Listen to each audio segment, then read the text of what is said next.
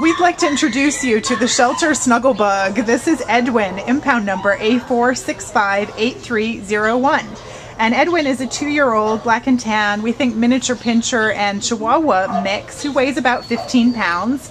And who unfortunately ended up here at the Baldwin Park Animal Care Center when he was found as a stray in Hacienda Heights on December 5th.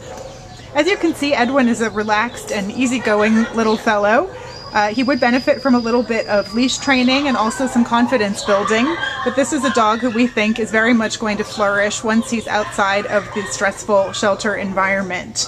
He's good with other dogs and has shown that he's also very cooperative with people. As you can see here with our handler, he's enjoying some pets and attention, and he's just been an all-around sweetheart with everyone that he's met here today at the shelter.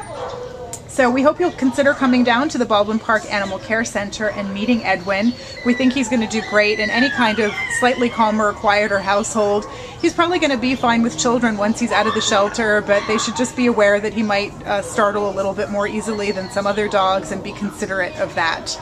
This is a lovely little guy, perfect companion, available for adoption at the Baldwin Park Animal Care Center. Please come down and ask for Edwin, impound A4658301.